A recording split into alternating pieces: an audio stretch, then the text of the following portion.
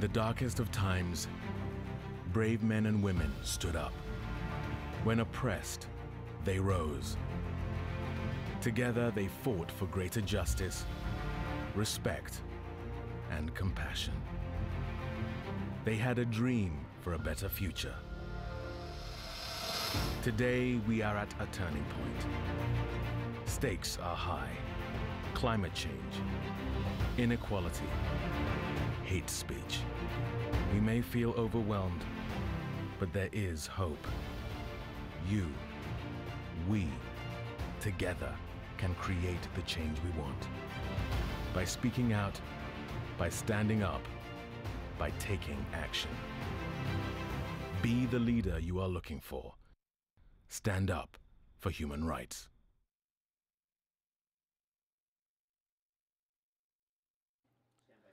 Ladies and gentlemen, please welcome the director of the USC Institute on Inequalities in Global Health, Professor Sophia Gruskin.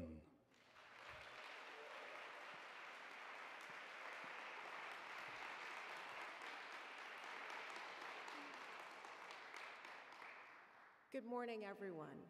Before starting with our formal program, allow me to extend a heartfelt welcome on behalf of all of the partners who came together to put together this event to all of you, students, staff, faculty, deans, and senior leadership from USC, Congresswoman Linda Sanchez, community members, organizers, advocates, and activists, and consular representatives from the following countries: Australia, Belize, Bolivia, Bulgaria, Ecuador, Egypt, Finland, France, Greece, Indonesia, Iraq, Islamic Republic of Afghanistan, Japan, Malaysia, Mexico, Myanmar, Philippines, Qatar, Republic of Azerbaijan, Romania, Senegal, South Africa, Spain, Thailand, United Arab Emirates, and United Kingdom.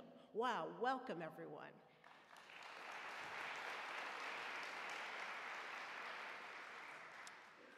If you'll allow me, perhaps it's easiest to start with a simple question: why do this event at all?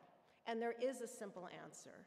It feels so important now in 2018, with all the horrible things happening everywhere in the world, for those of us who believe in human rights, health, and well-being, and the power of what rights can offer us all, everyone in the world, and without distinction, to celebrate what human rights can offer, to do the hard work together to address the challenges in implementing a rights agenda head-on, and ultimately to reflect on where human rights have the power, the too often underappreciated power, and legitimacy to take us, whatever differences we might have.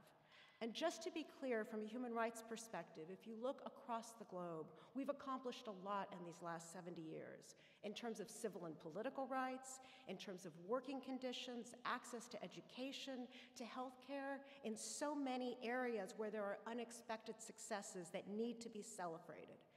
And if only for ceremonial reasons, today, December 10th, is the key day, the anniversary of when the Universal Declaration of Human Rights was adopted in 1948.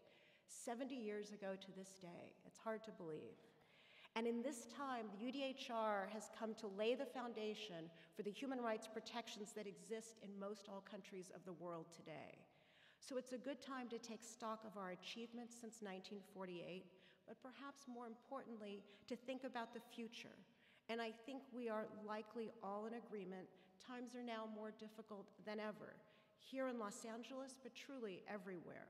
And the question of whether human rights can be part of the resistance to rising populism, nationalism, and even fascism is unfortunately on the table.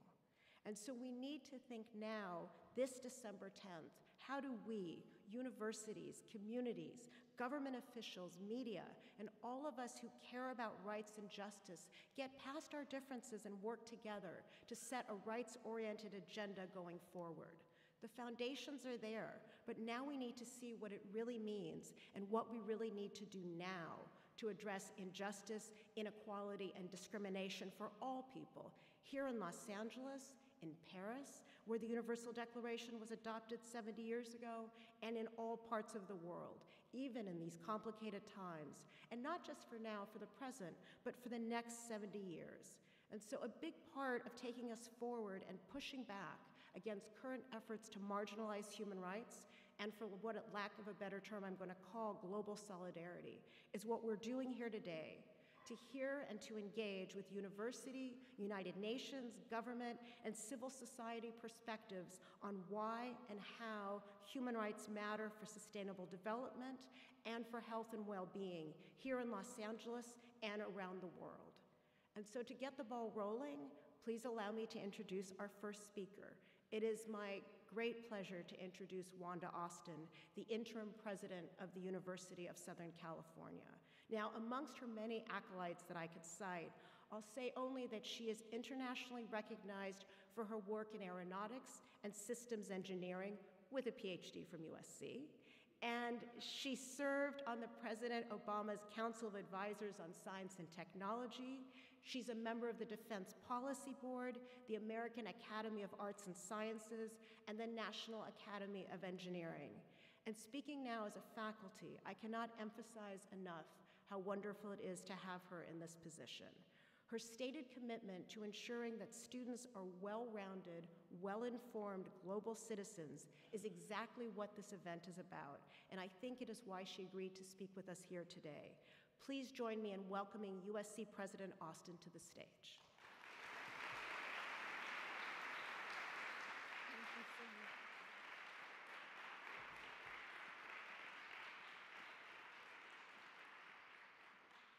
Good morning, and thank you, Dr. Grushkin, for that generous introduction, and thanks to all of you here on the USC campus, and for those of you who are watching via live stream. Welcome to the University of Southern California.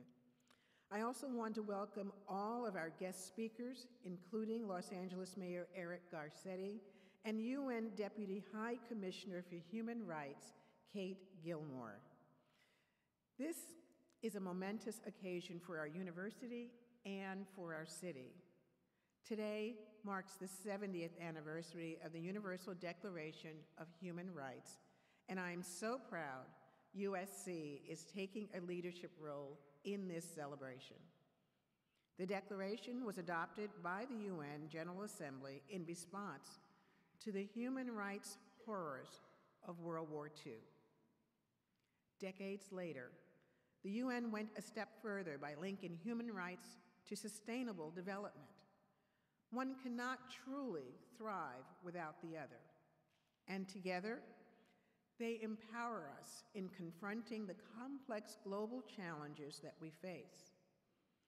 The UN's goal for sustainable development serve as a guide to tackling those challenges: poverty, climate change, homelessness, and inequality. At USC, we see ourselves as having a special responsibility in finding solutions to these seemingly impossible problems. The UN's goals for sustainable development serve as a guide to tackling those challenges. We do this through education, we do this through groundbreaking research, and perhaps most importantly, we do this through community engagement. Indeed, USC has long been a place where people can come together in unfettered dialogue. By fostering difficult conversations about difficult issues, we foster solutions. Although we are a private university, we have always had a public mission. Since our founding in 1880, USC has been committed to advancing society and elevating humanity. Toward that effort, we've developed a series of initiatives to help USC take the lead in key areas, from homelessness to Alzheimer's disease. As just one example, USC's chapter of Engineers Without Borders saw 2 of our students put sustainability into real action. The pair created a rainwater collection system and took it to Guatemala, where 70% of families deal with malnutrition, which is a major global health issue.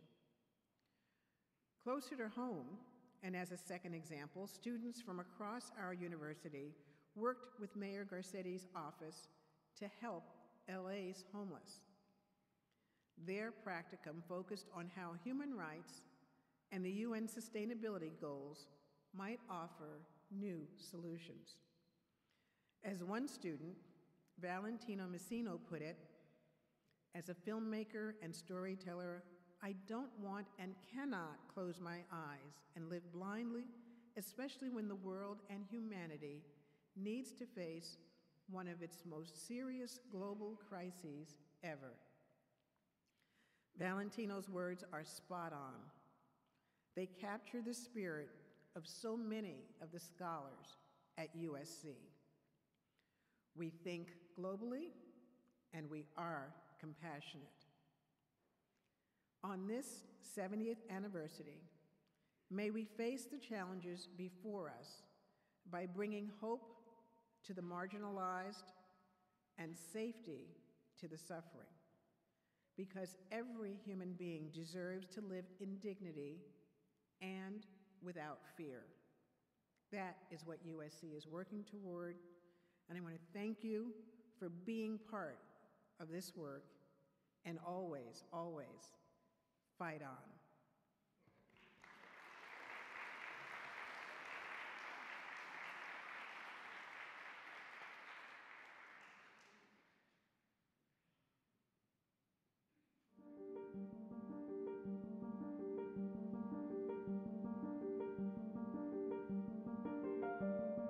Adopted in 1948, the Universal Declaration of Human Rights establishes the equal dignity and worth of every person. Its principles are as relevant now as they were then. We have the right to speak up, to participate in decision-making, to an education and a decent life. Our shared humanity is rooted in these values. Societies which uphold human rights are fairer, more prosperous, and more peaceful. Over the past 70 years, the Declaration has helped countless people gain greater freedom and equality. The dignity of millions has been uplifted, and untold human suffering prevented.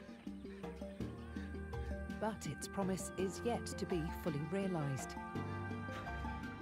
Today, many of us are fearful about the way the world is heading. Human values are under attack. Inequality, poverty, racism, conflicts, climate change. We must draw a line and stand up for our rights and those of others. Wherever we are, at school, at work, or on social media, we can all make a difference.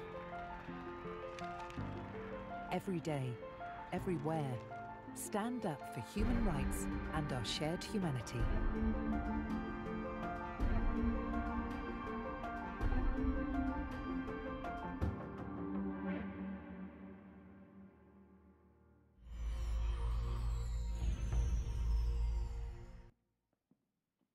I hope you feel inspired by the video, and I wanted to take a minute also to thank President Austin for her inspiring remarks and for getting us off on the right foot. It is now my great pleasure to introduce Kate Gilmore, the United Nations Deputy High Commissioner for Human Rights. Now, there are many things that one can say about Kate Gilmore and her amazing work over the years.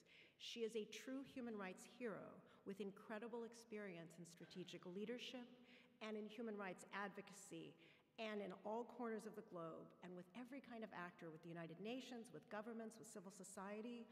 I've had the experience of seeing her in action, and I mean it when I say that her work and her approach to her work are not only powerful, but inspirational. We're really incredibly lucky to have her here with us.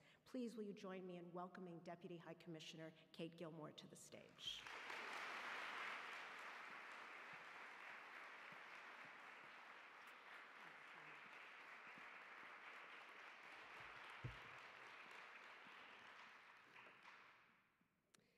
Thank you very much indeed. Excellencies, ladies and gentlemen, friends, troublemakers. A very, very happy Human Rights Day to you all. For us, there is no better place to be than right here, right now, with you, to celebrate the 70th anniversary of the Universal Declaration of Human Rights. And on behalf of the United Nations High Commissioner for Human Rights, Michelle Bachelet, whose warmest greetings I bring, we are extremely honoured to stand here alongside President Wanda and the University of Southern California, and with Mayor Eric Garcetti in the city of Los Angeles, to affirm this global celebration. And our warmest thanks indeed to you all for setting aside your precious time to make this a true celebration. Let me underscore that we stand here owing so much to the work of the renowned champion of human rights, Professor Sophia Grushkin. Her work at the intersections of health and human rights has shaped not only that of the United Nations, but of many countries all around the world. Sophia, we're just so grateful for your friendship, your example, your courage, and your commitment. So it's a time of thanks and of gratitude and of deep appreciation. Don't underestimate for even a moment what a seriously serious, major turnaround, straight up and down, earth-rocking, game-changing, heart-moving, mind-shaking, body-shielding, action-taking, tradition-breaking, law-making energy was released when passed by acclamation was in 1948, that declaration. You know, the Guinness Book of Records, one of my own go-to authoritative sources, confirms that no other text has ever been translated into so many languages. No other set of values has ever travelled so fast to reach so many so quickly. The 28 substantive articles, the operational invocations of the other two, and the poetry of its preamble setting out our workable, realistic framework by which human dignity may be upheld. An operating manual, if you like, for a humanising relationship between power and relative powerlessness. A platform in compliance with which policy, law, regulation can uphold our equality in midst of our differences, can protect our freedom within the richness of our diversity, appreciate our individuality within a framework of common interest. From that declaration, 70 years on, there flows now, tried and tested, a rich body of norms, legally binding treaties that affirms by tackling racism, opposing sexism, limiting the coercive power of the state, committing to justice, freeing freedoms of speech, assembly and belief, that has contributed to the protection and elevation of dignity for millions, offering strength to those demanding liberation from the colonizer, advocating dignity for people with disabilities, protecting the child in the family, affirming the rights of women in marriage, defending workers in the workplace, rights for prisoners even when imprisoned. Friends, human rights, they don't prevent our diversity, they protect it. They don't limit what we can say or believe or the opinions we hold. They ensure it. They don't restrict our enjoyment and expression of culture. They guarantee it. And what's perhaps most important of all, for I don't need the UDHR to tell me I have rights, I need it to tell that you have rights. Perhaps most importantly, the Declaration invites us to hold our rights in such a way that each of us has rights upheld. I cannot hold my rights at cost to yours. the right to life and liberty and security of person, that we may all live and love without fear. The right to education, to health, to shelter, decent work, that we may have to hand dignity's essentials. Our right to be at home. Freedom from discrimination, from arbitrary arrest, from torture, that we might have the confidence too that those who will govern us will govern fairly. The right to a fair trial, which underpins all freedoms. The right to speak out, to stand up, so that we may not, by malevolence, be rendered silent. And the opposite of human rights upheld? Selfishness, bullying, bigotry, injustice, repression, toxic stepping stones, perverse paving of pathways to privation, to suffering, to conflict, and ultimately atrocity. Friends, that a promise is poorly kept brings no shame to the promise. So let us at least cast aside the falsehoods that have somehow attached themselves to the modern compendium of rights. Rights are not a privilege project. They were forged not in prosperity or privilege, but drafted amidst, rather, the rubble, rack and ruin of reckless rancour, under shadow of the gravest violent extremism committed in living human memory. Adoption in 1948 of the Declaration was not an impost of the West upon the rest. In fact, the delegates of the West were amongst the most reluctant. It was states newly decolonised that gave much of the content to the Declaration. Latin America pushed for social and economic rights. The Soviet Union advocated for protection against race-based discrimination. Pakistan and India pressed hard for recognition of equal pay, equal distribution of property, equal application of marriage laws. It was an India delegate who persuaded the negotiators, who met 81 times over 168 resolutions, that the Declaration's first article should not read, "All men are born free and equal," but rather that all human beings are born free and equal in dignity and in rights.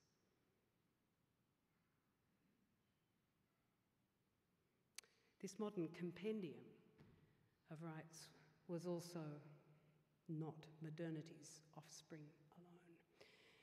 On the Cyrus scroll, housed in the British Museum, there resides still concrete evidence of the commitment by the 6th century BC, king of Mesopotamia, his commitment to his people's freedom of thought, freedom of belief, and freedom of movement. Centuries before, the Magna Carta sought to bend the English king's knee to the rights of the people. Centuries before, Magna Carta's contemporary, the African Mandan Charter, promised equality for women. 3 centuries on, William Shakespeare would have his Thomas More denounce London's xenophobic riots as mountainous inhumanity. Mountainous inhumanity. The 19th century anti-slavery struggle, the 20th century anti-colonial struggle, the 21st century #MeToo movement, down through time, across culture, faith and tradition, in all our diversity and difference and our distinction, it's simply universally the case that we hunger for food, we thirst for water, but we long too for justice.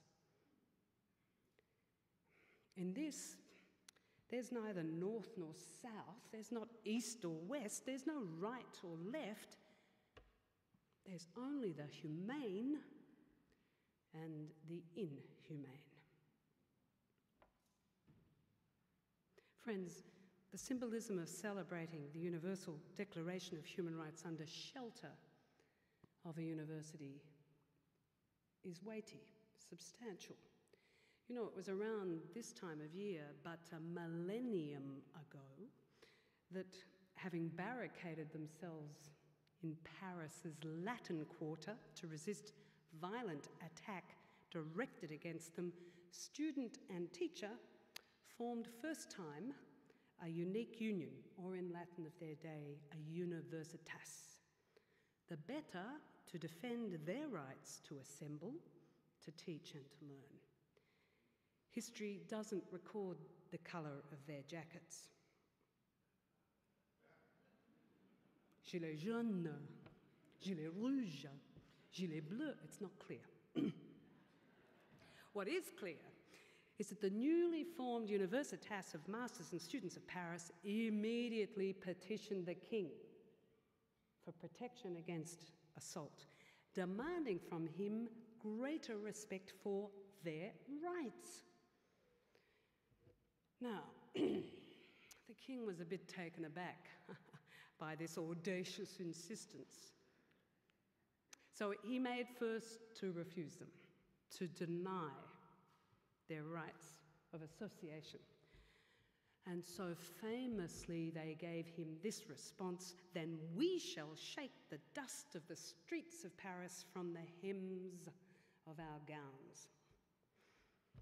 Their departure as a universitas from the city was a price the king knew a city could ill afford.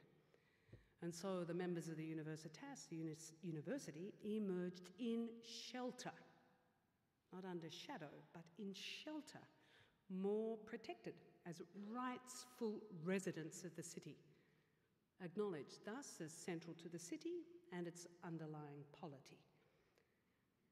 As across the world, those denouncing recent attack on academic freedom emphasise, the universitas is a linchpin not only of independent and objective research, the cradle of fact, but it is a linchpin of a functioning democracy. A functioning democracy. And a linchpin of the city. Friends, you know, a city is not a city if not for its people. There is no city without people, no people without rights, sine qua non. A city inevitably is simply first and foremost and last thing at night, inevitably, enduringly habitat for rights holders. Urban development, a matter of how best to create and sustain infrastructure for that humanising habitat. And local authority, a matter of how best to meet obligations to that common humanity. The common humanity of entitlement for each and every city dweller being born free and equal in dignity and rights. We must bring rights home. To bring rights home, spatial and urban planning, the design and allocation of housing, precinct and public amenity are never merely technical issues. They're never just investment or financial questions. As urban planners, architects, developers, local government officials decisively shape the look and feel and fabric of a city, they do so for better or for worse in the business of rights. To a city of peace, equality and inclusion, rights are assets. Tested by courts the world over, looked to in hope by those who otherwise languish without hope. Rights are not nominal ideas for compliance at authorities' convenience, no. They're enduring details of our elemental condition as human beings, of our humanised condition, and violated, we all are dehumanised. Cities must and can bring rights home for each of us, to the exclusion of none of us, in the interests of all of us. And this matters now, today, more than ever before, For the first time in human history, more people are living in the city than in rural areas. Unless and until human rights in the city are upheld, respected and protected, cities, given their scale and their reach, have a tremendous and terrifying capacity to dehumanize. It's there, in new developments and old abandonments, that financial crises exact their most tragic impost. It's here that violence is at its most menial and its most intimate. It's there that inequality finds its most material and unrelenting expression, and it's in the city, decimating already sprawling slums, scouring even gated communities, that climate instability will exact highest cost. And yet, despite this unmediated proximity to the lived realities of our daily dignity, our rights quotidiennes, many of the world's urban spaces, great and small, are reproducing, not dismantling, inequalities. And further, the barriers that so many urban dwellers confront when raising their voices for exercise of their choices are not mere accidents of fate. More often, those impediments in law, policy and practice are based in deliberate decisions by decision makers to betray rights. After all, women and girls are not left out of equal access to inheritance of land and ownership of resources by their chromosomes. The brutal stereotyping, discrimination and exclusion, the disproportionate houselessness that threatens even the right to life of people of African descent worldwide is not an unfortunate side effect of a particular skin pigment. The grinding, blinding, sidelining xenophobia that in cities the world over is greeting asylum seekers, refugees and migrants, even though mass movement of people within and across borders is the very basis of globalised and localised economy, that is not some inevitable byproduct of too much difference in language, religion, or national costume. Gender-based violence, at long last under brighter spotlight, thanks to civic action, peeling back the veils of shame, stigma and fear, is not the product of genitalia. Ethnic, religious and linguistic minorities largely locked out of our democratic institutions but so readily locked up in our prisons, Indigenous people underrepresented amongst the privileged and overrepresented amongst the poorest of the poor, transgender people denied our acceptance and exposed most to our violence, all of that is a product of decision-making, of our decisions. When even unaccompanied children are denied access to the most basic social services, when children are rendered unaccompanied, forcibly removed from their families on the move, you know, decision makers are acting deliberately, with intent, are complicit.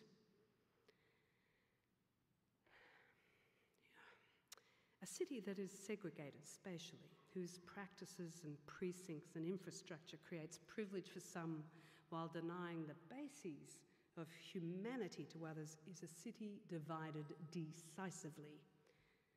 A divided city is a city deciding for injustice, criminalisation and against inclusion, against diversity, against personal intimate security, against lived-in peace. A city that tolerates toxic intolerance built on disregard, on false fear, on contempt for the other. A city with integrated economy but no human ecology. A city that excludes, locks out, locks up. That's less a city and more a detention facility. It's not a home for all, but in so many places, a hellhole for many. It was the incomparable Nelson Mandela, the centenary of whose birth we also celebrate this year, who pointed out no one is born ready to hate. It's all learned. It can all be unlearned. If we can decide to engender discrimination and disrespect, if we can decide to foster hate and exclusion, if we can decide to tolerate intolerable inequality, we can decide not to do so. And so we should, and so we must. It's clear cities that are fairer, more inclusive, and more humanising work. Inclusive, diverse, just cities flourish human talent and human capability. Cities where pluralistic expression of culture and opinion is embraced as innovative and creative, where embrace of people in distress is upheld as compassion, as justice, where homes that dignify are understood not to be the privilege of the privileged, but to be a driving force for sustainable peace and prosperity for all. Those are cities that work, and we have the evidence that this is true. If we are to drive our cities to greater inclusivity, the active participation of people in those cities is just essential. As renowned Canadian urban planning philosopher Jane Jacobs said, cities have the capability of providing something for everybody, only because and only when they are created by everybody. Public space, infrastructure, urban practice must enable, not impede or deter, peaceful exercise of and respect for the rights to freedom of expression, opinion and assembly. People's consultation about and participation in urban design and governance must be institutionalised in law and practice, and barriers to that participation dismantled. The city should be a living place, not a silencing space. And for this, we must bring rights home. Bring rights home. Let's make that shift. Let's shift the city, shift urban housing from a place to park access capital to a place where urban housing gives home, habitat to human dignity. With the United Nations Special Rapporteur on the right to adequate housing and the global network of United Cities and local governments, our office is building a global movement for just that, to make that shift practically, materially, daily. On this 70th anniversary of the Universal Declaration of Human Rights, we celebrate the city, and we invite national and local authorities, civil society actors and local government officials into this global movement. A global movement for human rights and for a shift to the point where cities defend rights, stand up for rights, where cities bring rights home. And I'm proud to say that we have buy-in from Seoul to Amsterdam, Barcelona to Durban, Mexico City, Montreal, Montevideo, from New York to Gwangju, and we want to join Los Angeles to that family. You know, for example, preparing for hosting the Olympic Games in 2028, this great city has committed to 28 by 28 initiative, giving priority to critical infrastructure projects. I counted last night. There happened to be 28 operative articles in the UDHR. Come on, we could do it. We could have a complementary human rights 28 by 28, which could give and reveal, display and demonstrate the commitment of this great global city to universal freedom and dignity. 28 by 28. I'm telling you, the evidence is as clear as history is long. We will not manage this world of change without those universal values upheld. We can't lead this world of change with contempt for the foreigner, baseless distrust of those who look or love or worship differently, with intensified clampdown on freedom of the press, with encroachment on public movement, with closure of border against people fleeing persecution, by gagging of activists, or deliberately denying life-saving services essential for sexual and reproductive health. The pounding of those malicious fists, they may grow louder and louder on the doors of our dignity, our privacy, our mental and physical integrity, and against our freedom, but they will be and they must be resisted. We've got to stand up again. We must stand up once more for global values, for globalised time. Stand up to narratives of hate. Stand up for more equality. Stand up for more intimate security. Stand up for truth. You know, just before her death, much earlier this year, the extraordinary literary disruptor, Ursula Le Guin, warned us, hard times are coming, when we will be wanting the voices of those who can see alternatives to how we live now, can see through our fear-stricken society and our obsessive technologies to other ways of being, poets, visionaries, realists of a larger reality. We must be realists of a far larger, a much more generous, a much more compassionate, more justice-loving, democratic reality. And in that realism of a larger reality, the city as home has an irreplaceable, invaluable role to play. And for that purpose, and in this place and far, far beyond, we are called upon once again, and we must again and again stand up for human rights.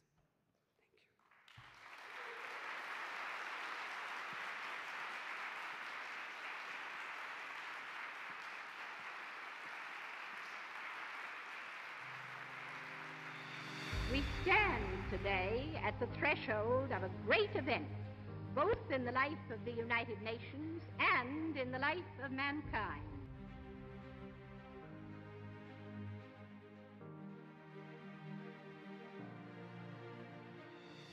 All are equal before the law and are entitled without any discrimination to equal protection of the law. Toute personne a le droit de prendre part librement à la vie culturelle de la communauté, de jouir des arts et de participer au progrès scientifique et aux bienfaits qui en résultent. لكل شخص حق في التعليم، ويجب أن يوفر التعليم مجانا على الأقل في مرحلتيه الابتدائية والأساسية. Брак может быть заключен только при свободном и полном согласии обеих вступающих в брак сторон. 凡受刑事控告者在未经获得辩护上所需的一切保证的公开审判而依法证实有罪以前，有权被视为无罪。Toda persona tiene deberes respecto a la comunidad, puesto que solo en ella puede desarrollar libre y plenamente su personalidad.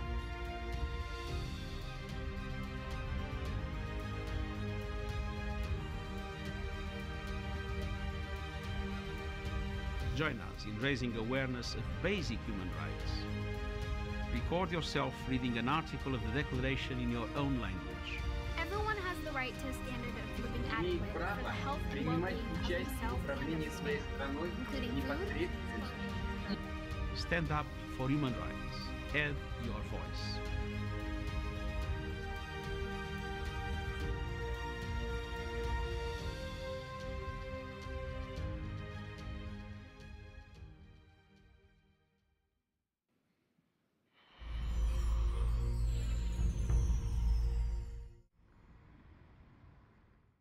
Je respecterai vos droits, qui que vous soyez. Même si je suis en désaccord avec vous, je défendrai vos droits. Les droits sont bafoués pour une seule personne, cela compromet les droits de toutes et tous. Et c'est pour cette raison que je dois agir et que je vais agir. Je me mobiliserai, je me ferai entendre et j'utiliserai mes droits pour défendre les vôtres. Je respecterai vos droits, qui que vous soyez. Je défendrai vos droits, même si je suis en désaccord avec vous. Quand les droits d'une personne sont bafoués, ce sont les droits de tous qui sont compromis. C'est pourquoi je vais agir, je me ferai entendre, je me mobiliserai. Avec mes droits, je défendrai les vôtres. Voy a respetar tus derechos, quien quiera que seas, incluso si no estoy de acuerdo con vos. Cuando a cualquier persona se le niegan sus derechos humanos, se socavan los derechos de todos. Por eso los voy a defender. Voy a alzar mi voz, voy a actuar, Voy a usar mis derechos para defender los tuyos. 1980년 국가 폭력에 저항하여 5.18 민주화 운동이 일어났던 도시, 인권과 평화의 정신이 살아 숨쉬는 도시, 대한민국 광주광역시장 이용섭입니다. 저는 당신이 누구이든 당신의 권리를 존중합니다. 당신의 의견에 동의하지 않더라도 당신의 인권을 지지합니다. 한 사람의 인권이 무너지면 모든 사람의 인권이 무너집니다. 이를 지키기 위해 광주시장인 제가 앞장서겠습니다. 제 목소리를 높이고 제가 먼저 행동하겠습니다. 당신의 권리를 지키기 위해 저의 권리를 사용하겠습니다. Barcelona es una ciudad comprometida con la humanidad. Es una ciudad que cree firmemente en un futuro comprometido con la vida, con la paz, con la democracia, con la igualdad de oportunidades, con un futuro en definitiva más feliz para todos y todas nosotras y para nuestros hijos y nuestras hijas. Por ello, en el 70 aniversario de la Declaración de los Derechos Humanos, os traslado el compromiso de nuestra ciudad y que haremos todo lo que esté en nuestras manos para hacer efectivos de forma práctica los derechos humanos de todos los individuos, hayan nacido aquí o en cualquier otro rincón del mundo.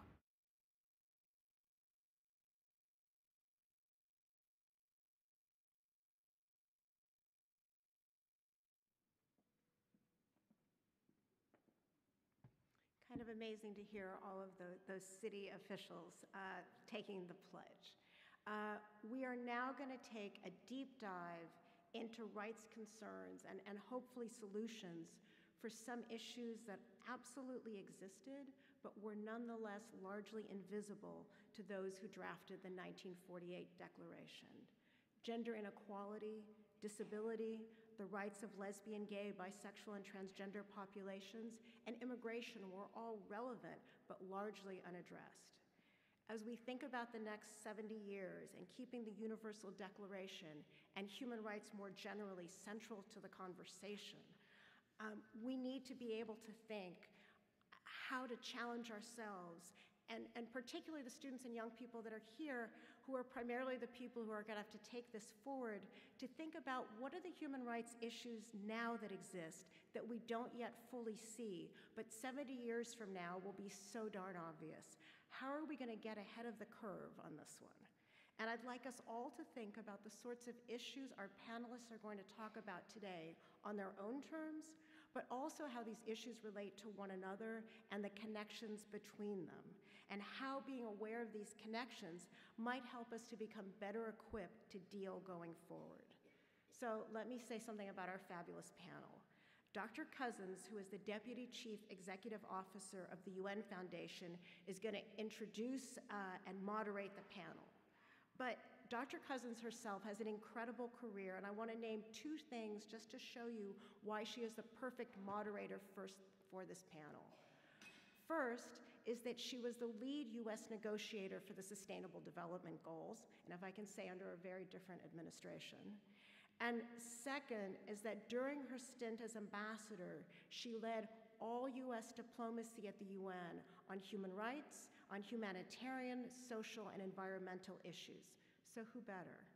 And so with that, please join me in welcoming Ambassador Cousens and our fabulous panelists to the stage.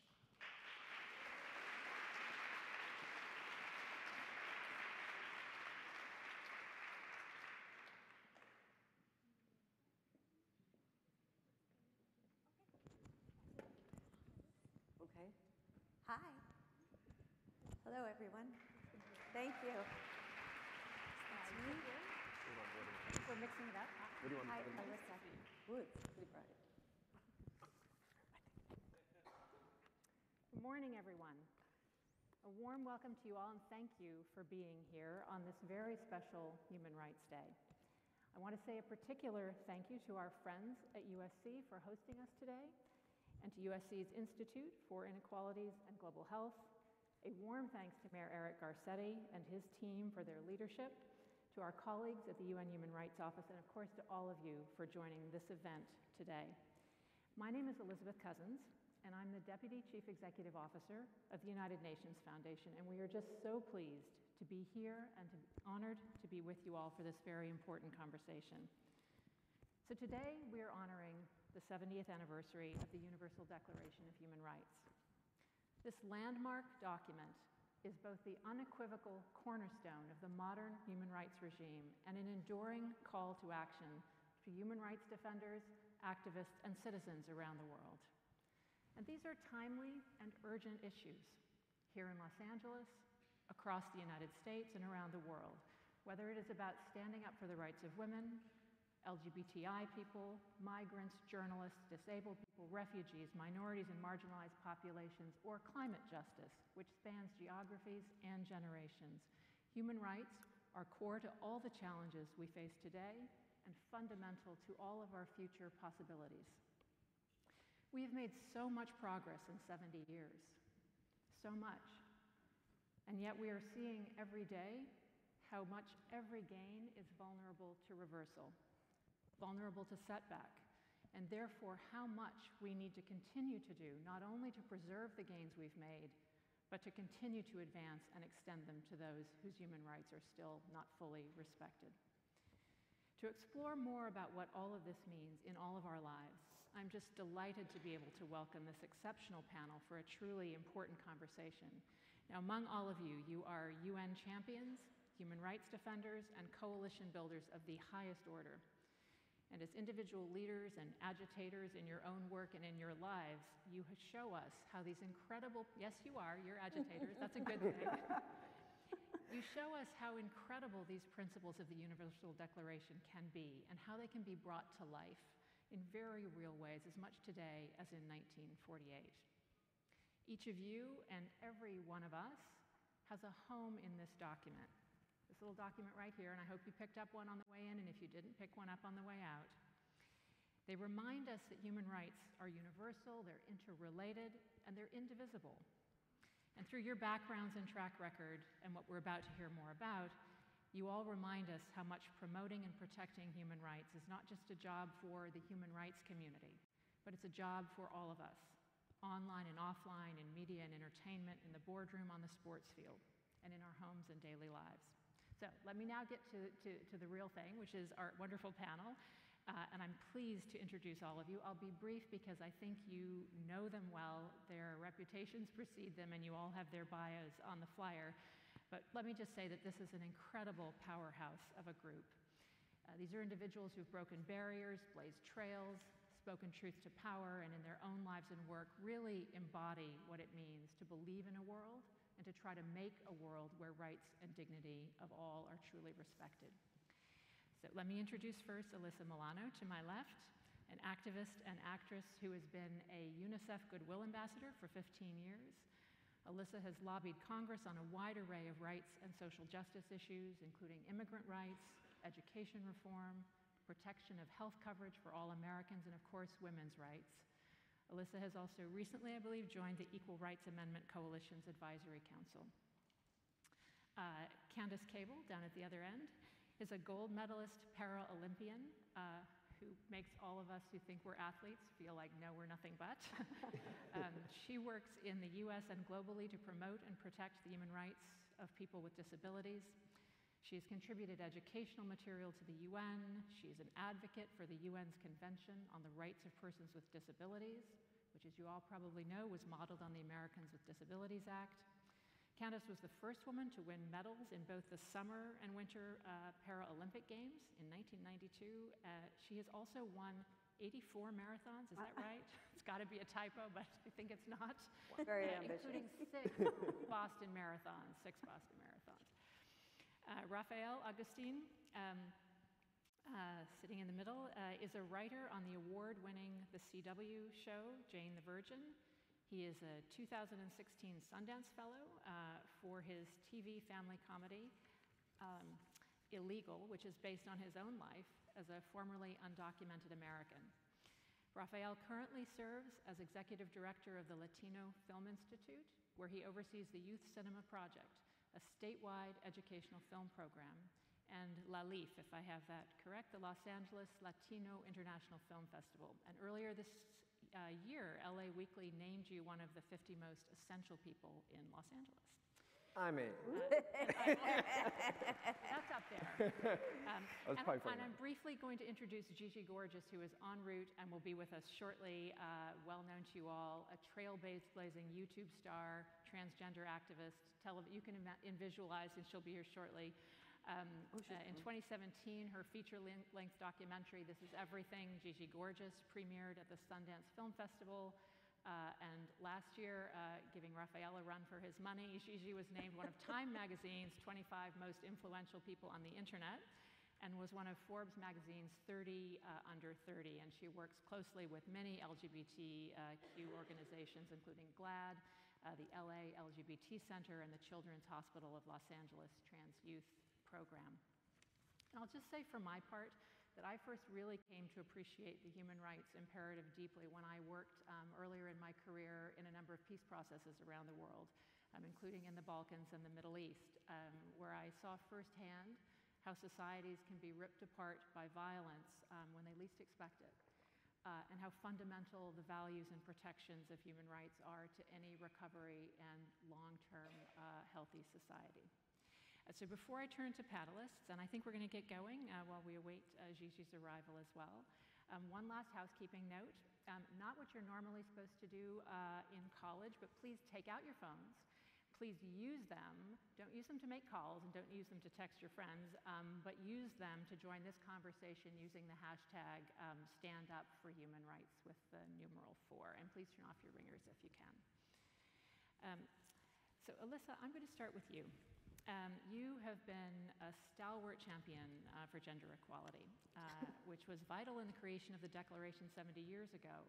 And in fact, women from around the world worked very hard then to make sure that the Declaration didn't just speak to half the world's people, but to all of them. Among the many gains since then, we've seen a UN Convention on the Elimination of All Forms of Discrimination Against Women, which has been ratified by 185 countries, if unfortunately not yet all of them. Now, given your role as a leader also within the Me Too movement, as well as with UNICEF as a Goodwill Ambassador, can you share your perspective on how we can keep the momentum going on gender equality, both in the US and abroad? And what role in particular do you see for local communities, local government like the City of Los Angeles, in addressing sexual violence and advocating for the equal rights and dignity of women around the world? First of all, thank you to everyone that showed up. Thank you for the invitation to be here. I think that this is a very important topic, and I think it's one in which, when we talk about human rights, if we don't fix the systemic sexism that goes on globally and the misogyny that goes on globally, we are going to have a very hard time fixing all of human rights. And I also think that once we fix that and women are truly accepted as equal, that we will be in positions of power. And once we are in positions of power, whether that be in a company or as our policymakers or as our global leaders, the rest of the problems will eventually fade away. As far as what we can do to me, this is a three-stage fix, really. And what we have to do is we have to educate. I think we are educating people way too late on the issue of equality and acceptance in general, not just women's rights, but also the rights of everyone, whether that be our LGBTQ community or race, religion. We need to get to our kids at a younger age. The second thing I think is vital is legislation. I think we have to really put things in motion that will ensure our equality. That's why I'm fighting so hard for the Equal Rights Amendment. A lot of people my age and younger do not realize that women are not part of the United States Constitution. We have one right, and that is the right to vote. It is the 19th Amendment. We've been able to manipulate the 14th Amendment to also include women, but obviously the 14th Amendment was written well before the 19th Amendment. And even Justice Scalia has said that he does not feel that the 14th Amendment covers women. So I think that it is past due that women are in the greatest document to ensure our equality and to ensure that the weight of the Constitution is backed, the laws of the Constitution are backing women. Yes, please applaud for that. Thank you. And the third thing is our own participation. I think our own personal participation in really committing to supporting businesses and industries that support women. I think our own personal commitment, if we're men, because there is a very important, vital part that men must play in this. If you're here and you're a man and you're listening, and if you take nothing away, please know that you have the power to change this, and not just because you love your wife or your daughter or your sister, but because women are allowed the same inalienable rights as men. And let's support businesses that support women. Let's hire more women. Let's mentor more women. And women that are in positions of power or that someday will get there, let's be a positive visualization for women in positions of power. Because if you don't see it, you can't be it. Mm-hmm.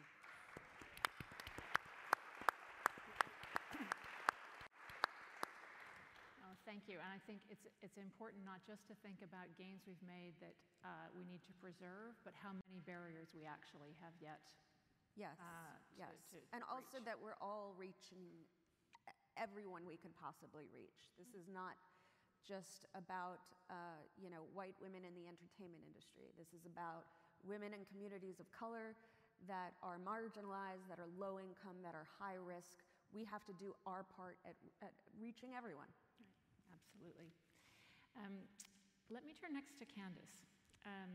Candace, your leadership is such a powerful reminder that both human rights and athletics are universal, crossing borders and boundaries of all kinds.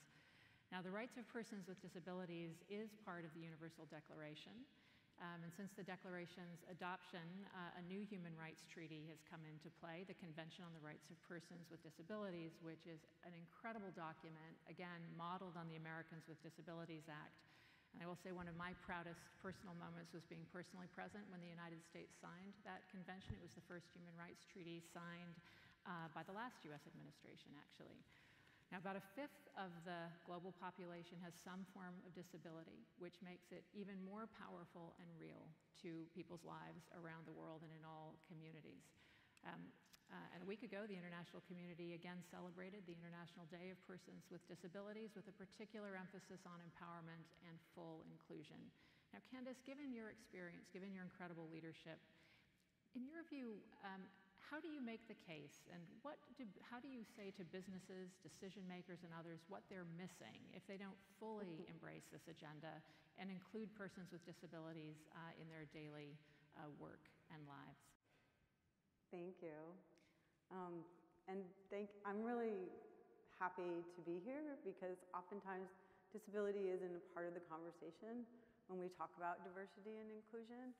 And it really is the D in it. And so thank you for having me and be a part of this, and also to be a part of this panel of leaders, because we all have something to offer out there. And I feel really grateful to be able to represent, the 59 to 60 million people in the United States that disclose they have a disability, or the over 1 billion people in the world that disclose they have a disability.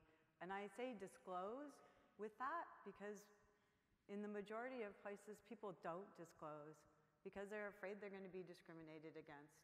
They're afraid that there are places in Africa when someone who has albinism, they are hunted down and killed and their bones are ground up for medicine. These are people that are albinos. it's really shocking to think that those kind of things still go on at this time. And you know, with the human rights document, you mentioned that disability was mentioned in it, and in the list of all the different statuses, the thing that was put other status, when it says, you know, color, race, sex, language, religion, other opinion, national, social origin, property, birth, other status. Only when we get to Article 25 and we talk about health and well-being, disability is mentioned as a condition. And disability isn't a condition, it's an identity. It's an identity that people all over the world identify with, and all of you, all of us will identify with it at one time or another. Because if we're living, we're aging, and age-related disabilities will affect us. And that's why it's so beneficial for all of us to really think about disability early on and really bring that narrative forward so that we're ready. We're really ready to get that out there and to live the fullest lives that we can possibly live.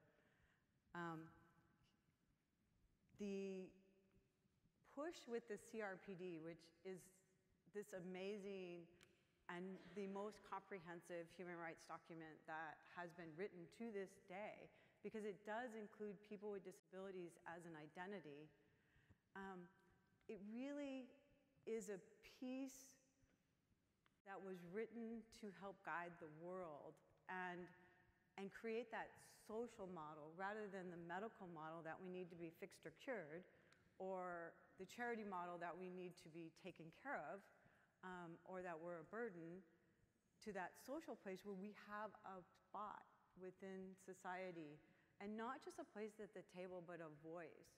You know, and that's what people are missing, is that voice of disability. You're sitting here watching all the speakers today, there's no interpreter for someone who might, you know, be deaf. There was no cart service for someone also. So those kind of things are super beneficial for all of us, because I know with my own aging, I have some hearing loss, and I love reading the cart because sometimes I can't hear what people are saying, and I can read it, you know? So those things are important so that everyone is included in the conversation and contributing to it. I think that, you know, one of the things with disability, you know, and its universality, is that people have a lot of fear about it. They think that it's a real loss when it happens. And it's actually just a human, natural experience and a transition in our lives. And to be able to look at it like that, that it's not grief that we have to have over it. We don't have to have sadness. We don't have to have fear. We don't have to have anger. If we have everything in place, if the world is set up to welcome anyone in any form, then there is never any loss. There is only inclusion, and there's only access. And that really, I think, is what we're moving towards. And with the mention of the Sustainable Development Goals, I'm super excited by that, because when they wrote the Millennium Development Goals in the year 2000, they left people with disabilities out of that. And the Mexican contingency at the UN said, hey, you guys forgot something here. And that's where the CRPD came from. That's where that was written. And so when the Sustainable Development Goals were written this time in 2015, people with disabilities are mentioned 11 times in those goals, in the 17 goals. Yes.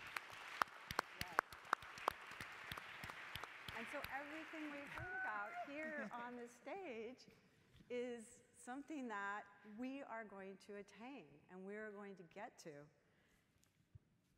I can't say enough about the opportunity that we all have as individuals is to get ourselves educated about disability, about inclusion. Get a class in understanding disability.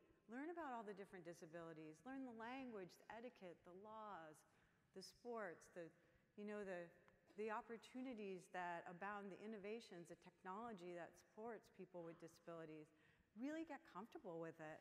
That's really going to be the future. And when we do that and we have those experiences, we are all going to be in this together. And I think that's when we're going to see people working with disabilities. We're going to see people included in the political place. We're going to see people with disabilities in all the spaces.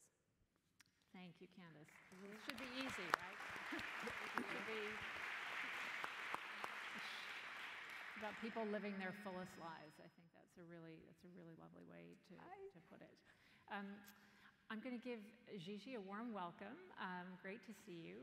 I think we're going to go to Rafael next to give you a chance to kind of catch up to speed with the conversation, and we'll turn to you after that.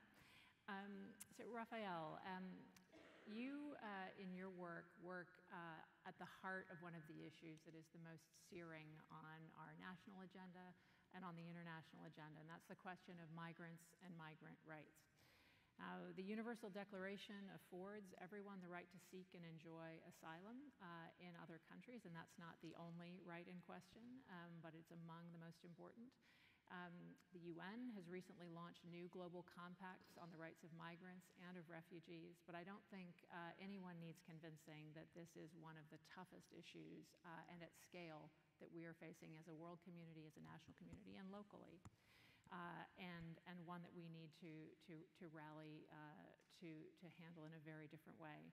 Now, Rafael, you wrote a TV show about your own experience as an undocumented immigrant, and I wonder if you could share with us a bit about that experience, but also how you're seeing the present conversation and what you think we need to do about it.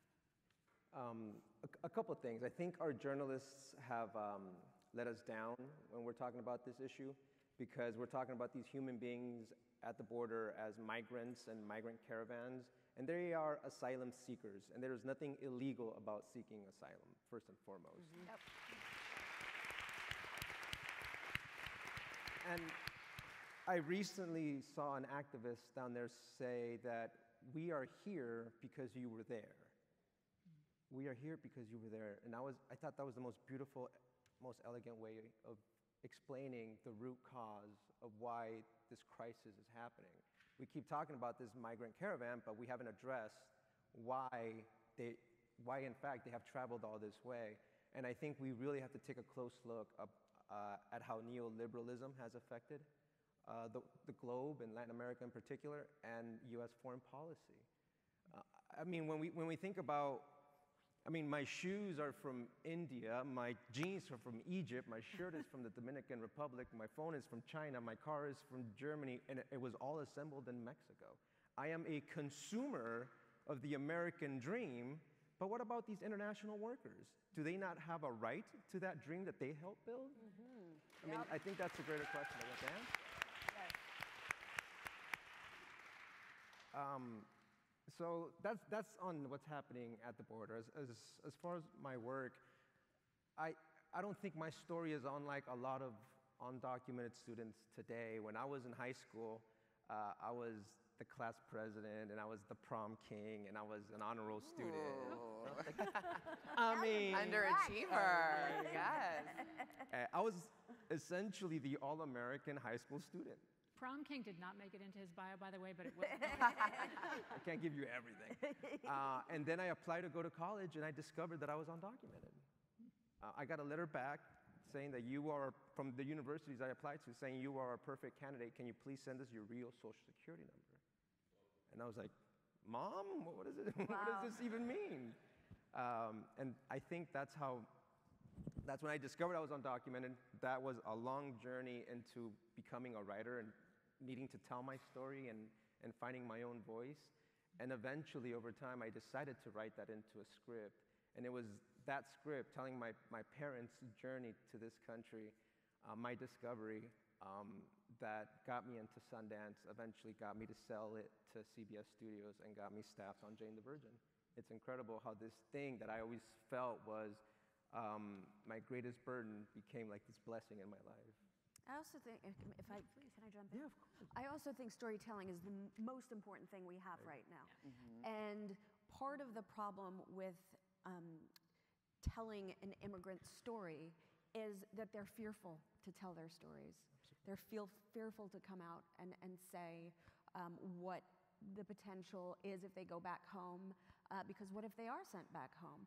And I think that that's a huge problem because it's not humanizing this very human issue. But there's also so many things that we can be doing to make this more humane process. I mean, there's only 700 judges, immigration judges, for 750,000 backlog cases right now in this country alone, which is, I mean, that's mind-boggling how nobody has come forward and said, you know what would make this sort of more humane so everyone gets a fair due process. Also, and purposely done. It's purposely done, right. People say the policy is broken. No, the policy is not broken. The policy needs to be fixed in a more humane way, but the policy is doing exactly what it's supposed to be doing, which is making this a very horrible, difficult process for people to come to this country, and that needs to change. But beyond that, I think there are so many things that we can do that are so simple to make this more humane, like offer representation, legal representation to people. People don't realize that when they go in for their date in court, they don't have any legal representation unless they can afford it, or unless a pro bono company comes forward and says, I'll represent that person. So we have, you know, now with the family separation issue, we have children representing themselves, not speaking the language in a court of law. We have, you know, men who come straight from detention centers that are shackled and put in an orange jumpsuit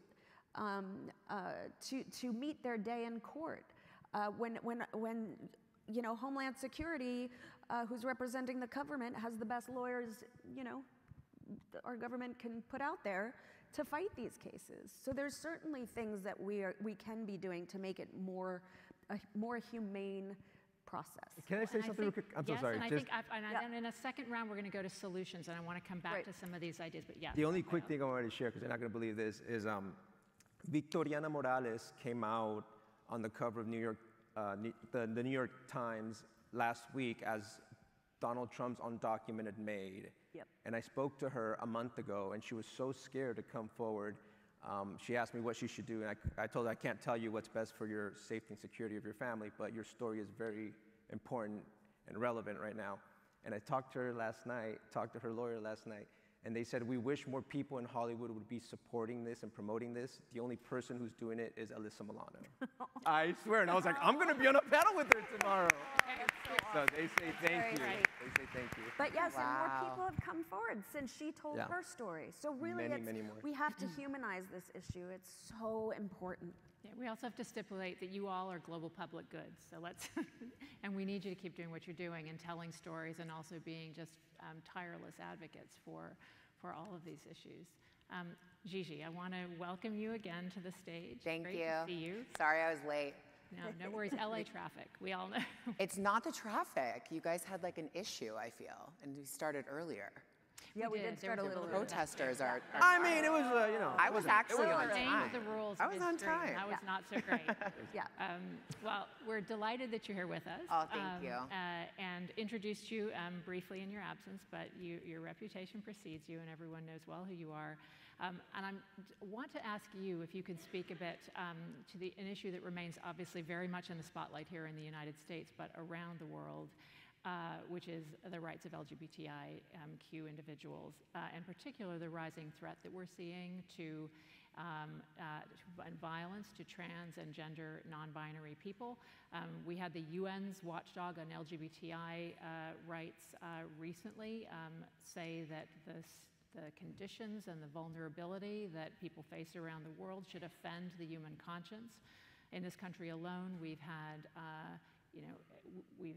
over 20 deaths just in 2018 alone. And fortunately, advocates like you and around the world are not taking that threat sitting down, and you work every day to give very real meaning to the first article of the Universal Declaration, which says simply that all human beings are born free and equal in dignity and rights.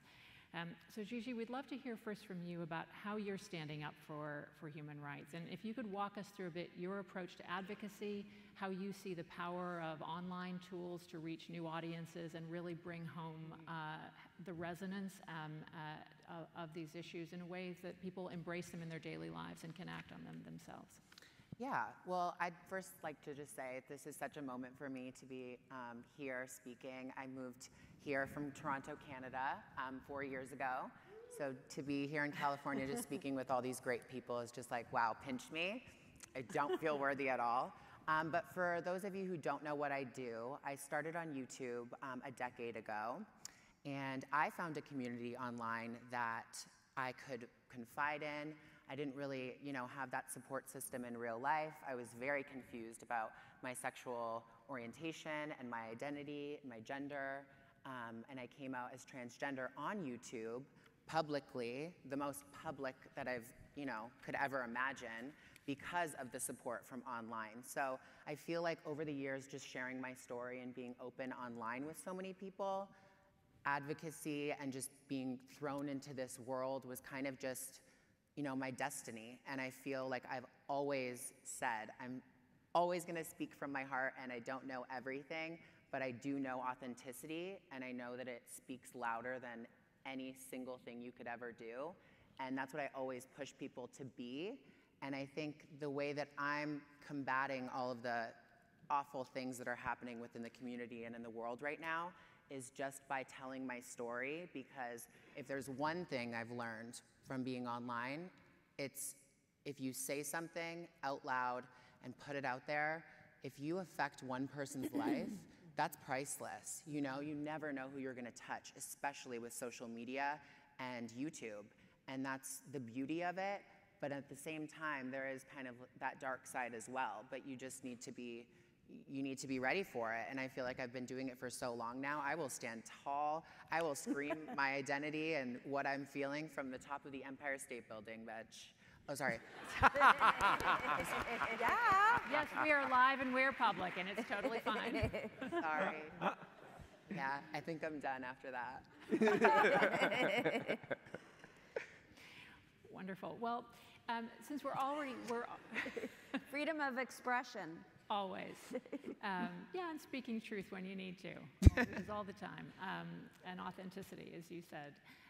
So let's turn to some solutions and just to very practical ways that you've seen work in the areas in which you work, but also things that people in the audience and here at USC and around the city can actually embrace in their daily lives as actions that they can take. So I do want to turn to solutions and ask you each essentially the same question, which is, how can we in our daily lives, whether we're employees, employers, we're consumers, we're citizens, we're activists, we're in media, et cetera, how do we make the UDHR a living document?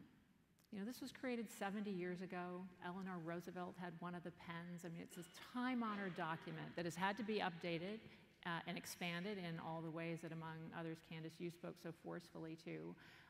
And we've broken important ground, and we have so much more ground to cover, as well as to protect gains, as we've talked about. But if we think about where we want to be, let's say 5 years from now, if we come back on the 75th anniversary of the UDHR, what do we want to have seen changed?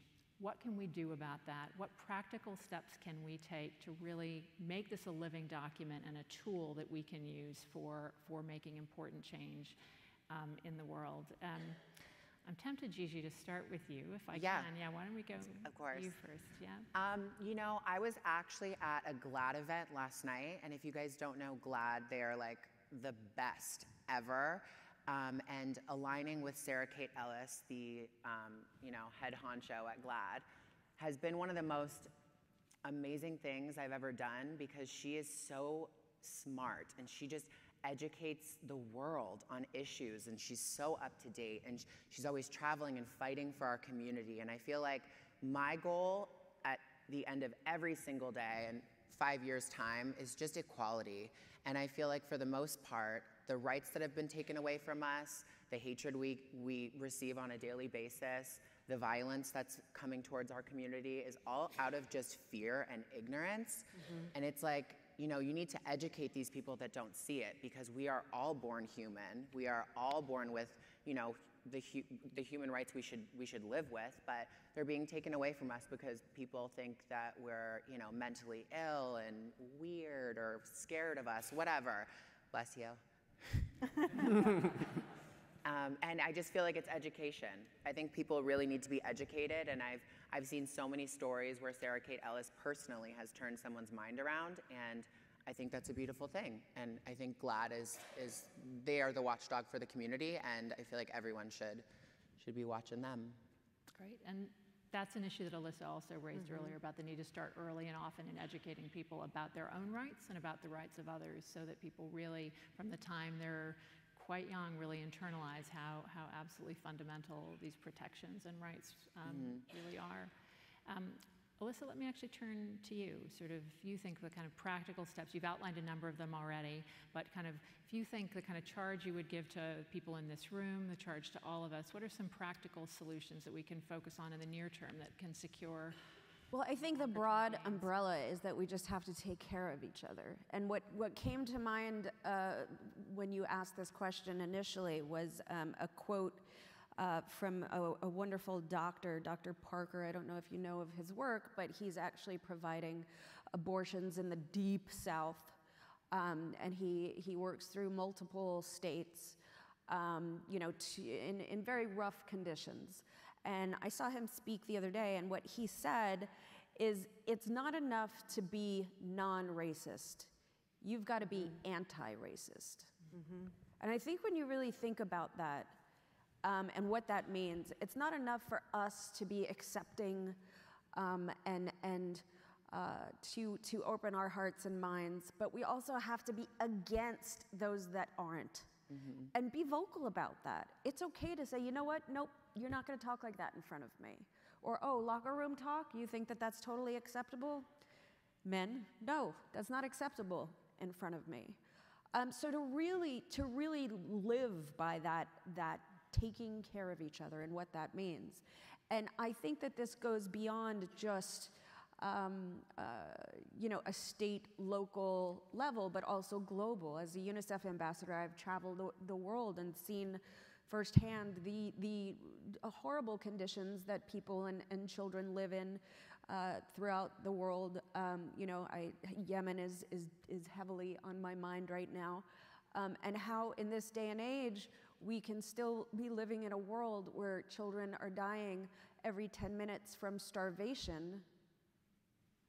When I remember being young and that happening in Ethiopia and thinking to myself, well, they're gonna fix this problem and then no kid is ever gonna starve again. And here we are. How did we get to that point where we're not taking care of each other? Also, it's all connected.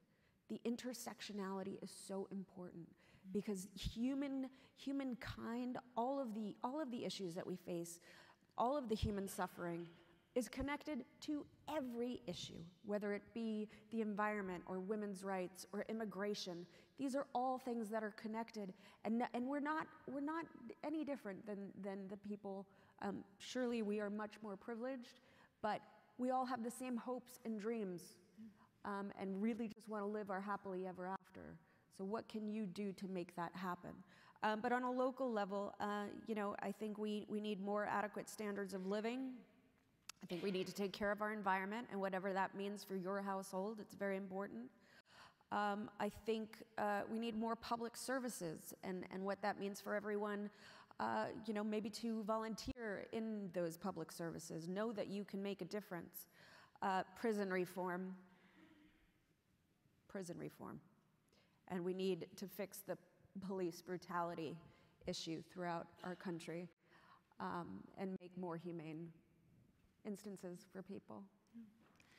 And they are all interconnected at the most fundamental level because it's how we treat each other. It is. And it's about how we respect each other, and it's how, I mean, Candace, to your words, how you enable everybody to live a fully lived life. But also, what happened to, like, when I grew up, my parents used to say to me, put yourself in their shoes. And to me, that is something that doesn't really exist anymore, this idea of empathy, especially in this country where we've become so calcified in our political ideologies. That idea of put yourself in their shoes, put yourself in Candace's shoes. When and thank you for this, because it's a great reminder, but when I read anything now, whether it be that declaration or our Constitution, I will think of it also as the mindset of the disabled. Because I think even when we're talking about everyone has the right to vote, we need to make sure the disabled people can get to the voting booth. Indeed. And we talk about voter suppression all the time, but we don't talk about the fact that a lot of disabled people can't get to their polls because there's no access for wheelchairs. So thank you. Thank you. But listening, put yourself in other people's shoes. Empathy. Should be our first instinct, right? I think it is. I think it often is too. I think it is, because I see it in my kids before it's beaten out of them by society. You know, I think innately it's part of who we are, and somehow we become very.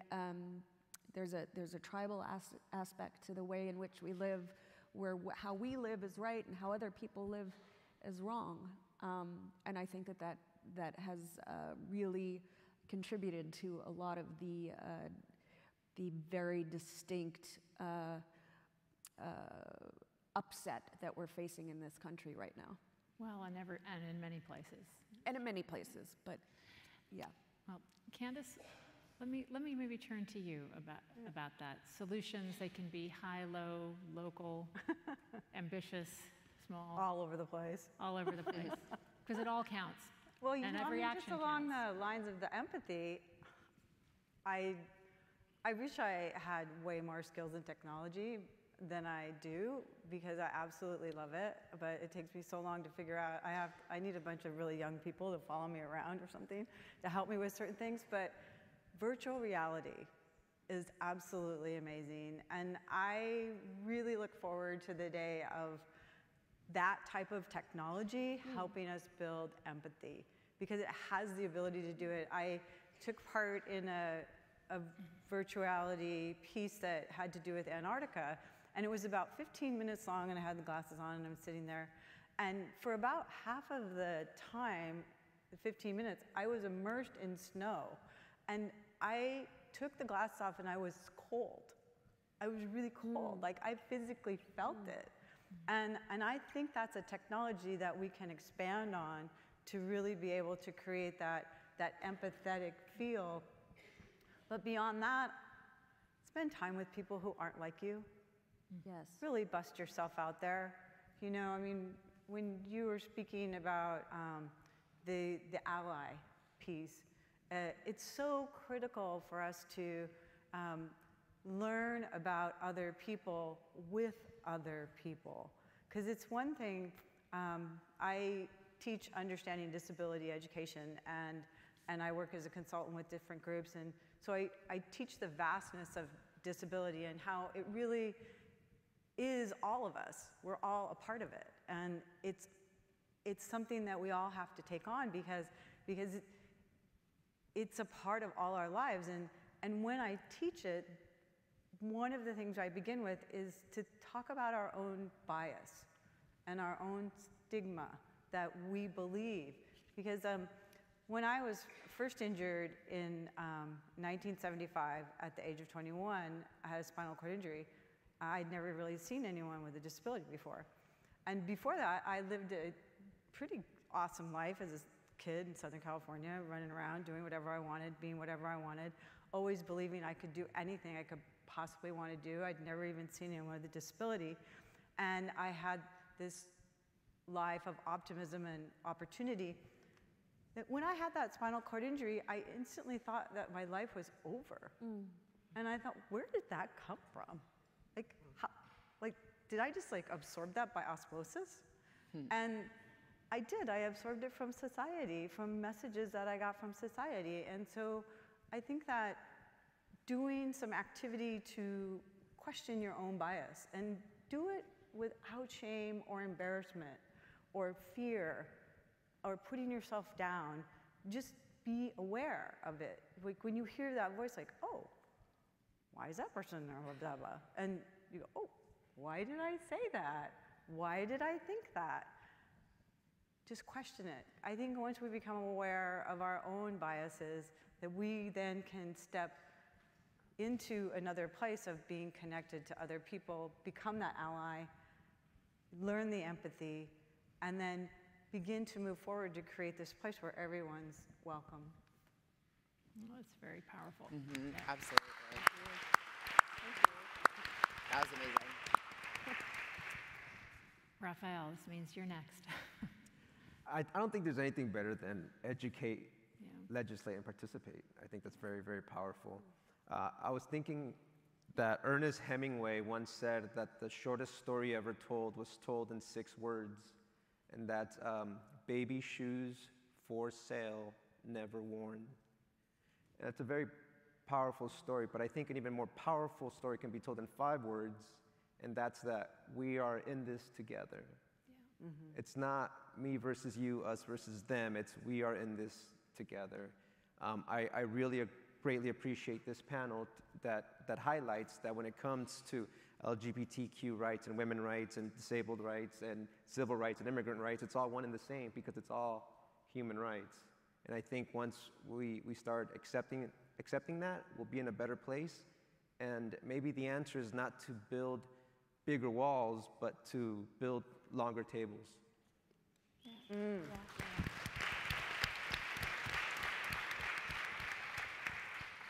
Well, we would all be in a better place if we were able to live by all of the kinds of examples that you live by and the kind of courage and leadership that you all show. I think what's really striking to me in listening to all of you and in thinking about coming here for this event is how very basic these values come down to being in our own lives, in our families' lives. And I mean, Alyssa, as you said, I think you see it in your own children where they, people start out wanting some very basic things in their lives and actually having some pretty good instincts. And part of our job, whether it's as parents or it's community leaders or it's government officials or anybody else, is to try to model and show ways and enable people to kind of live up to their highest aspirations and their best values.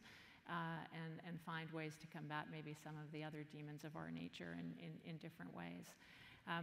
We started early, and so I think we're kind of coming close to the conclusion of our panel, but I want to give you one more chance maybe to say some final thoughts before I do a little bit of concluding, and maybe we'll go in reverse order this time, if that's okay. Sure. Alyssa, do you have any final thoughts that you'd like to share? I really like quotes. Can you tell? So Cory Booker has said, "Don't let your inability to do everything prevent you from doing something." And I think that's really true when we're talking about human rights, because I think we can look at it and the scope of it and think, "Wow, this is so insurmountable. How can I help? I can't do everything to make this better." But that should not prevent you from doing what you can do and from doing something. All I would say is I would ask everyone in this room to not use the word illegal anymore. Yes. Words are very powerful. The reason... The reason words like illegal exist is so we can criminalize a group of people. Being in this country without documentation is a civil offense, not a criminal offense. And it's very important to make that distinction, because when you criminalize somebody, you take away the First Amendment right to free speech and the First Amendment right to assemble. And the Pew Hispanic Research Center has discovered that deportation happens most frequently during 2 times. 1, when immigrants try to unionize, and 2, right before payday. So immigration to me is a labor issue, and I please ask that we stop using these very hateful, specific words that take power away from human beings. Mm-hmm. Thank you. Candace. Boy, words are so powerful. They are. I would say it's okay not to know. And it's okay never to have thought about it. Oftentimes, when I talk about access and inclusion, people go, "Oh, I never thought about it like that." And I said, "Well, you don't have to. right? If you're walking around in the world, you're not going to have to worry about if there's steps or not, or a ramp. But once you know, you do better, hopefully. And so it's okay not to know, but once you know, try to do better. And don't beat yourself up for things that you don't know, because we're all learning, and we're all trying, and we're all working to do the best we can. So be kind. Be kind to yourself, be kind to other people, and just really put yourself out of, I said it once before, but put yourself out of your comfort zone. Go somewhere you haven't been, talk to people you've not talked to before, ask the questions, and also be willing to make the mistakes. Because I've been taking some courses in learning how to be an ally for disabled people of color, because I began to understand my own white privilege, and I believed that that was so wrong to have any privilege like that, that when I do speak up, I say, if I step in it, please help me, please forgive me, I want to do better. So that's the thing that I would leave with people.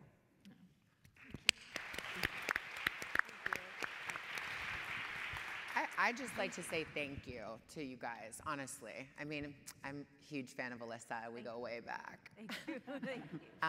But Rafael and Candace, I mean, I feel like I've been so enlightened today, and I've kind of taken on your passions as well. And I think what you said, especially about, hanging around people that you wouldn't normally hang around, is so powerful. Because I think that's like today, I mean, I would not be here if I wasn't willing to take a chance and, step out of my comfort zone. And I feel like I've taken on so much within the, 30 minutes, 45 minutes we've been sitting here. It's like actually crazy. So I just like to hear everything that they just said. I'm gonna be cheesy. And back at you. Yeah, hear can be the word of the day. Well, I just want to say a few takeaways for me from this conversation. I think first, just to remind us of something that Kate Gilmore said earlier. There is a reason that this Universal Declaration is the most translated document in the world. I mean, think about that. It's really quite extraordinary. And I think it's because it, deep down, reflects the highest and most fundamental aspirations that all people have for the lives that they and their children and their communities deserve. Second, I think it's important to keep in mind both how far we have to go, but also how far we've come. And that's a really important balance to keep in our minds, even as we struggle in some very challenging ways. Third, that we need solutions, and that there are solutions. It's very easy to get captured by feelings of the struggle and all of the challenges we face. But 70 years ago, when they were negotiating the Universal Declaration, they thought they were going to fail. They were at a breaking point, and almost nobody thought that they would adopt that declaration without a single negative vote, and yet they did. And I think we've heard today how the kind of solutions we need to find need to cover the gamut, from education to participation to legislation. They need to deal with systemic issues as well as issues of basic values and day-to-day behavior. But there are solutions. Fourth, I think human rights and advocating and pressing for all of these advances that we need to make is a job genuinely for all of us. And upholding the standards of that declaration, working to realizing them is a shared responsibility. It's something that every single person in this room and in your communities can take on board. And it isn't just about standing up, paying attention. It is about not being a bystander. It's about more than just not doing harm. It's about actively doing good. And I think we've heard and seen today all kinds of ways that we can do that. And finally, just this message of empathy and solidarity and mutual support. We really do need to support each other. Human rights, the issues that they cover and that they express are inextricably connected to one another. They're mutually reinforcing, and they apply everywhere and at all times. So we will not solve, let's just take climate change, if we don't consider the rights of women or the rights of migrants. We will not protect the human rights of migrants if we abandon LGBTI individuals. We will not be able to protect the rights of children if we don't think about disabilities. And we really cannot fully enjoy any single one of our human rights unless we protect them everywhere and for all people. And this point about spending time with people with whom we disagree and where there are differences and that we don't understand is so fundamental and something that I think all of us can take home and really act on in very small and large ways from the minute we leave this room. So I just want with that to thank all of you for being here. Yes?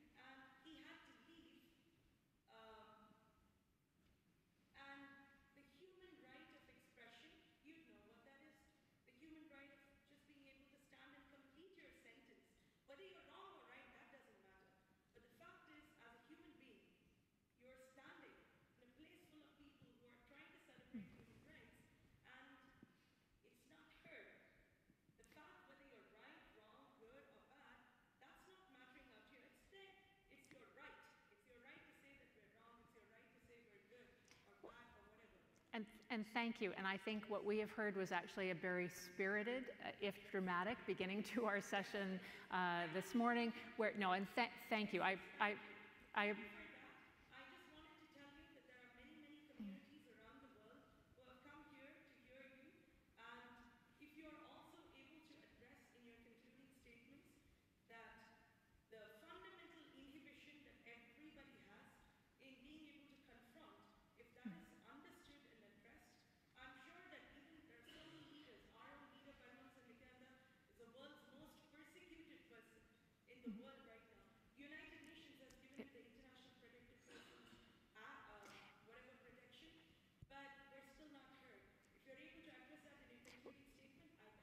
Thank you. Thank you very much, and we have had a very robust debate and exchange over the course of this morning.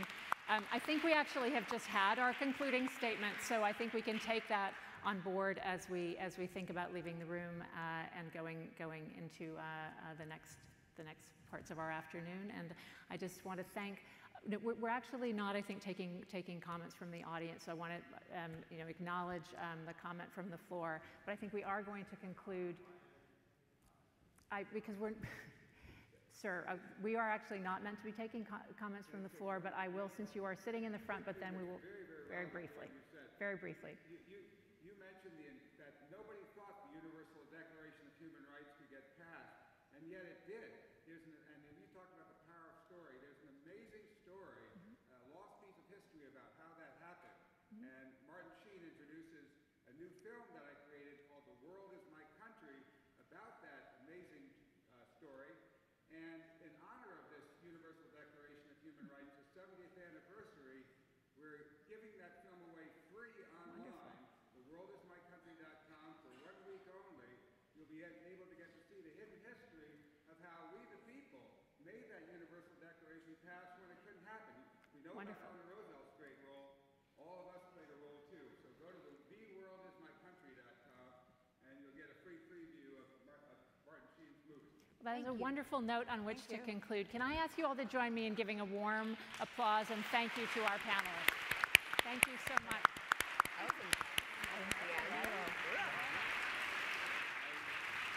I'm now going to invite Sophia Gruskin back to the stage as the panelist leaves. Thank you. Thank you.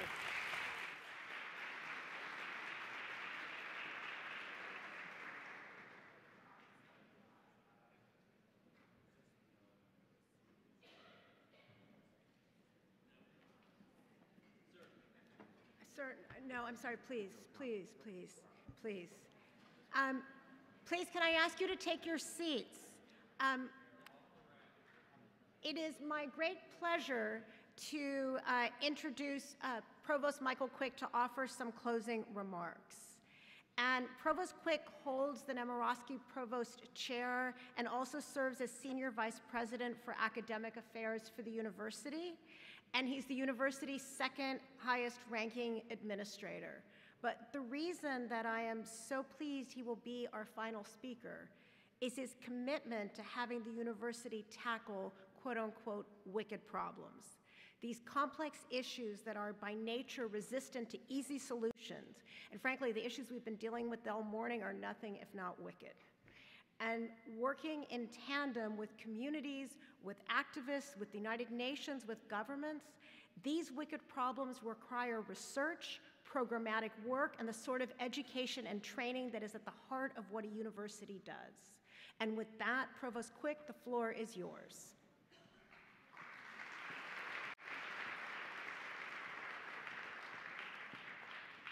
Oh my goodness, thanks for applauding a provost. That's very kind.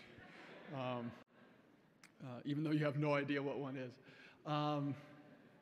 A big shout out to Sophia Gruskin and our Institute for on Inequalities in Global Health and the Office of the Los Angeles Mayor, the Office of the United Nations High Commission, all for sponsoring this.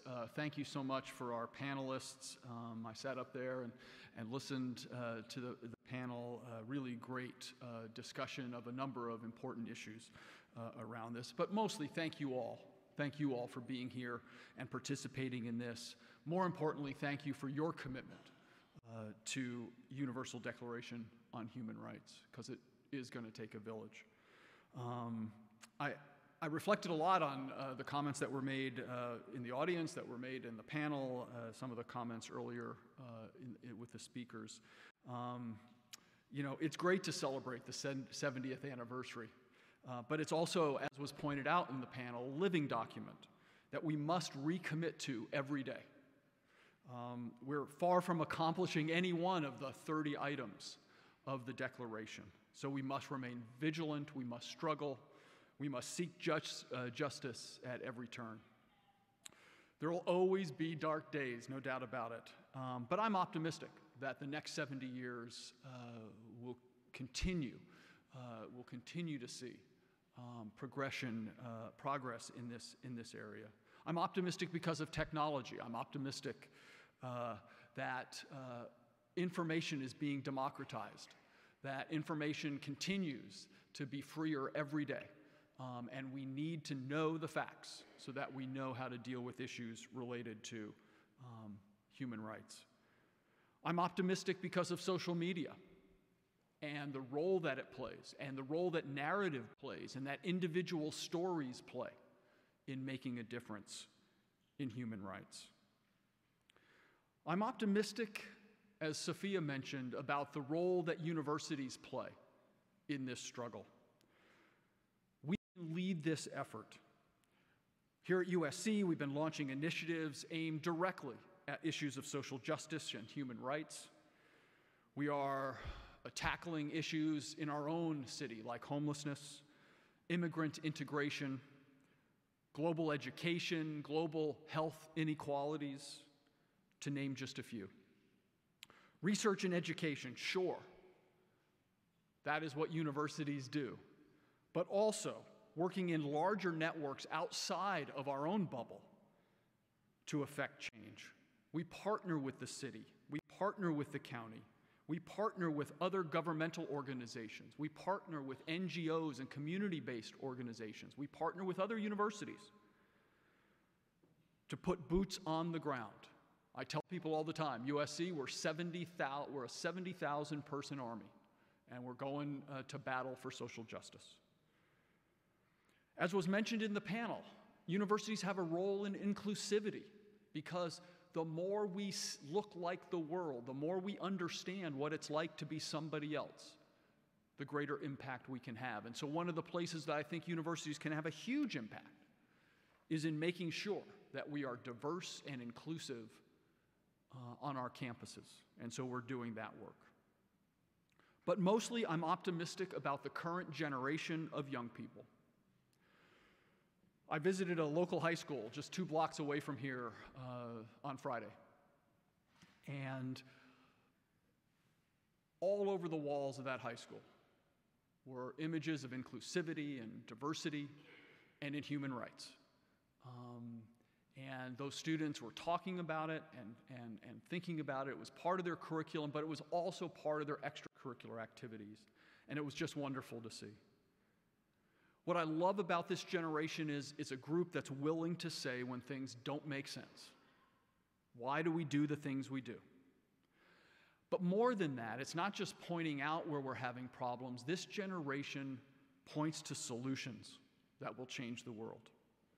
Willing to create and lead solutions, not just follow. We're teaching a number of our faculty, a couple of our faculty this year are teaching an amazing class.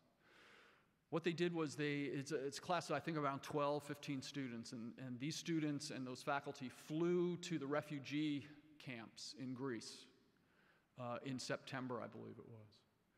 And they've now come back, obviously, and they've been working on entrepreneurial solutions to challenges that they saw in those refugee camps. Low cost, high impact solutions that can be put into practice in the refugee camps. And so they're working on those all this year, and then in the spring they'll fly back to those refugee camps and start implementing their solutions. That's the kind of thing a university can do. That's the kind of thing that young people are doing all over the world. You know, the 19th century clergyman, Theodore Parker, filtered through Martin Luther King Jr., you know the quote, "The arc of the moral universe is long, but it bends toward justice." But that is only true because people like you are grabbing that arc and making it bend the right direction. On the 70th anniversary of the Universal Declaration of Human Rights, no better time than now to do bending. Thank you all for coming. Fight on.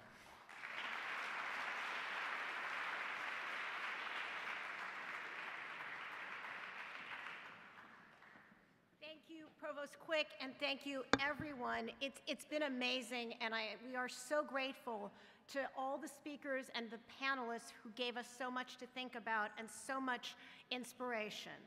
On behalf of the Institute on Inequalities in Global Health, I would like to take a moment to thank our partners in putting this together, USC as a whole, the United Nations Foundation, the Mayor's Office, and the UN Office of the High Commissioner for Human Rights.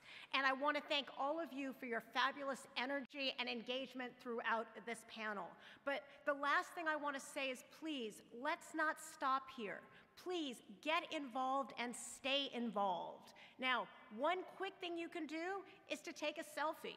And after we leave here, go to the website and record your voice taking the pledge. Share it with your channels. It's a small thing. It's symbolic. It doesn't take that much. But it connects us who are here in Los Angeles with all that's happening in the rest of the world. So let's continue the conversation. Let's commit to uphold our actions in terms of what in our own actions it means for the UDHR and what it represents for us here in Los Angeles and to people around the world today and over the next decades. Thank you all and happy December 10th.